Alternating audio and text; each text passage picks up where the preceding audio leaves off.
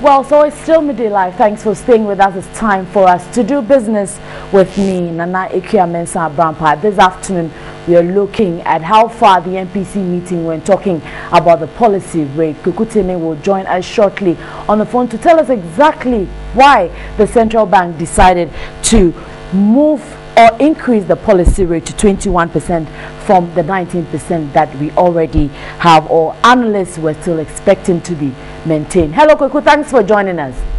Hello, thanks Nanekia for having me. Now, you would agree that this morning we had a lot of analysts predicting the policy rates would be maintained at 19%. Now we are seeing an increase to 21%.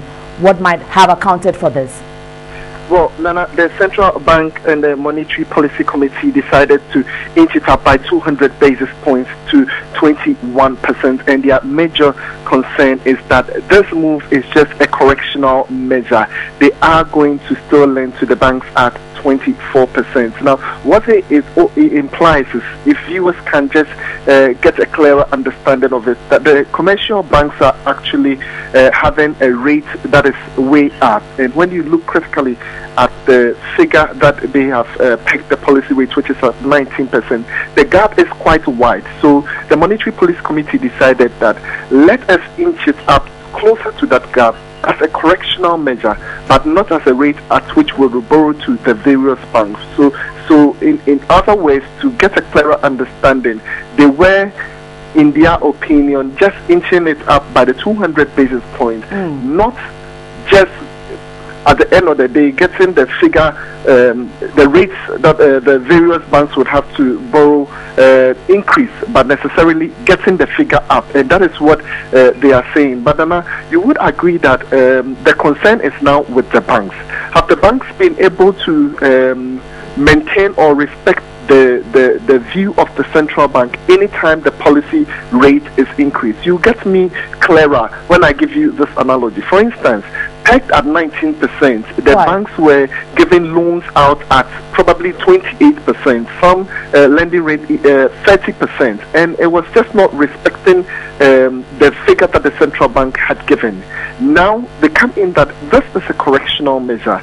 Our concern is, really, would this change? Would we go to the banks tomorrow and they would just be doing their own, giving out their own figures that now we are going to Kweku, yes, Nana. If you say that it's a correctional measure, are you implying this is not in any way going to affect interest rates? Because that has been a major concern for most financial analysts we've had exactly discussions what with. The central bank governor said, that look, I don't expect this to affect the rate at which the banks are lending to the business community, is lending to the business community now.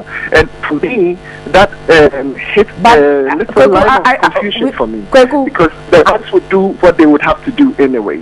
Kweku, is it your expectation that it is not going to affect the interest rate, or that is the analogy from the central bank? Analogy the central bank gave. Well, I'm sure you will give us. This move is a correctional measure, and it's expected to affect the rates.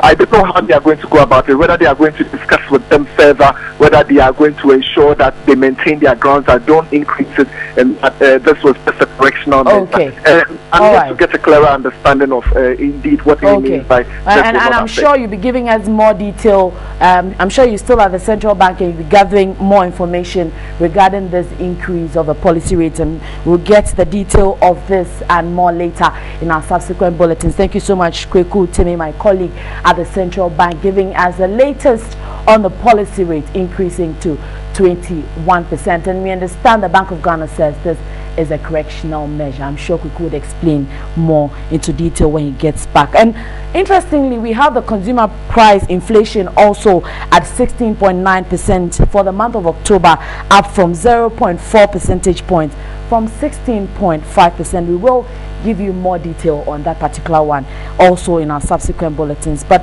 let's look at some news coming in from the central region. And we understand local palm oil producers in Asin Nyankomase, that is in the Asin Fosu district of the central region, want government to support them with soft loans to enhance their businesses.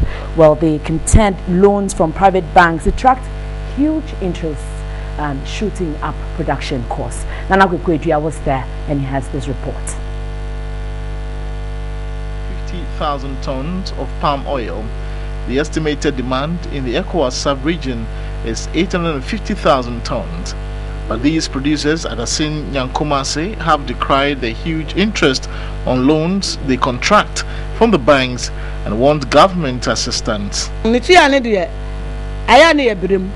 Do one so ye dwane do one no ma be che naija omo de ye ko to omo de ye ko a naija wo ma share date a ye mfantu 20 kakra no asa akwa another bank akoje another loan na udi abetu ye kakra na e wo ho e no so be ye ne kakra na watua awie na say wo ka ne de da ho iti February March April May na be na ba bebre nti se basa enye sky ya de beye nti satam ye ton wona bubu de nti ya de anka ye wo obi a obeso ye mu na waboa ya obema ye sky satam ye wona nanka ye timi store